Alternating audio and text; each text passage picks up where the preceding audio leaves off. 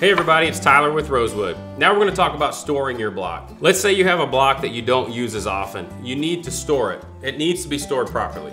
Just like when you are washing your block, we like you to allow it to air dry equally on both sides, or when you first unbox it, we've talked about that. When you store it for long periods of time, it really needs to be on its side, and it needs to be in a climate controlled environment.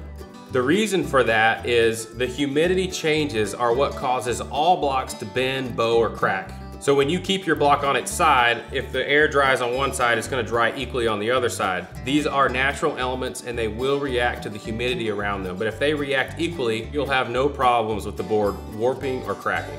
So to recap, if you need to store your block for long periods of time, make sure that it's on its side. And again, thank you for your purchase and welcome to the Rosewood family.